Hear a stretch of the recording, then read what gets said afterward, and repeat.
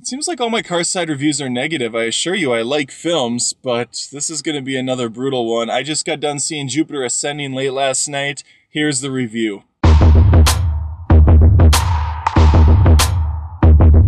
Let me first start out by saying The Matrix is one of my favorite movies of all time. It's a top 10 for sure. The effects, the action, everything about it. The story was incredible. I love it. I can watch it today. I saw it 3 times in theaters when it came out. Wachowskis did a brilliant job. And I looked at them like, these are the guys that are going to change the film industry. They're going to keep coming out with great films. Fuck, was I wrong. Now, I believe I'm in the vast minority, but I also loved Speed Racer. I thought it was a really fun film. It was different. And that's one thing you can say about the Wachowskis is they do different movies. They don't settle for the standard affair. Cloud Atlas was not my cup of tea. I thought it was a total train wreck. And here we are at Jupiter Ascending, a movie that I did not have confidence in going out. It was delayed like 9 months. It came out in the shittiest time of the year when they dump all the crap movies. And you can see why. It's a disaster. It's an unmitigated disaster. The acting, I guess, is fine for what it is. Mila Kunis doesn't have to do a lot of range. I don't know if she can really pull off a lot of range. Black Swan, I guess she was solid in. Channing Tatum's fine. He's, you know, the pretty boy. He's got the action down. He's half man, half wolf. That's a thing now. And he also has angel wings that were cut off, because I guess that's what we do now in 2014, 2015, is you have to lose your wings and get them back by drinking a lot of Red Bull, of course. And then you get sued because it didn't actually give you wings. There is a little bit of a spoiler for you here. Sean Bean doesn't actually die. I did even stay for post-credits just to make sure they didn't kill him off at the end, just out of good measure. So that was also off. I don't know how I feel about Sean Bean staying alive for the full runtime of a film. They almost have to have a sequel now just so they can kill him off. The villains are very hammy, especially the one that you saw in all the trailers. I have no idea what his name is. I'm not even going to bother going to IMDb for this. He is basically a poor man's Voldemort mixed with a General Zod.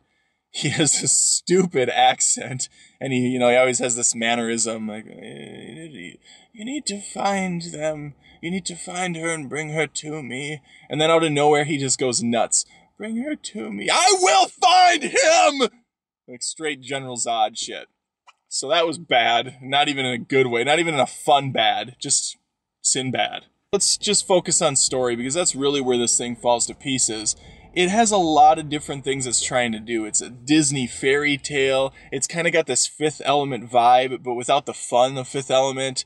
It has a lot of Star Wars prequel feel, based on the special effects and the music, which I swear is ripped off straight from Duel of the Fates. There's a part where I thought, did they just resample that song? That can't be legal. Lucas won't see this film, but if he did, he'd probably be pissed. Mila Kunis plays Jupiter Jones, I think was her name. She's basically Cinderella. She cleans toilets, gets up at 5 a.m. or 4:45 a.m., and is looking for something more than her provincial life.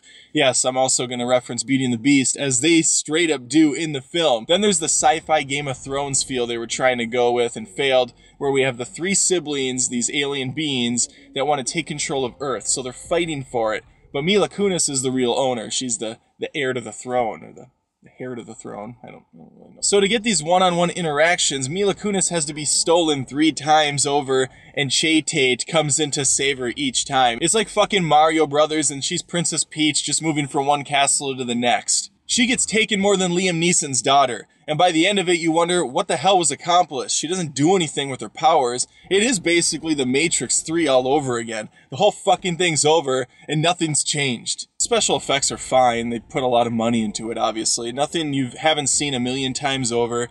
Even their trademarked bullet time, which is more of just a slow motion here now, doesn't really feel right. They use it in such weird times when like a car is just rolling over and it's finished rolling over, then they slow it down. Like, really? Was that necessary? We do get our PG-13 ass shot from one of the females, so that's something. That helps.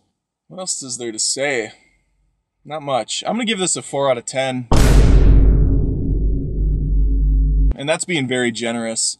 There's a lot of stupid here. I guess you could say I've lost all faith in the Wachowskis at this point. There's not a lot I'm excited for. If I hear another project they're doing, I'll give them a meh. I might see it, I might not. I don't know what they need to do. Maybe they need to go back to the well, do some more Matrix films, try to save face from that shitty third act, and just give us something awesome to talk about again. They were at one time really revolutionary directors, and I'd love to see them return to that.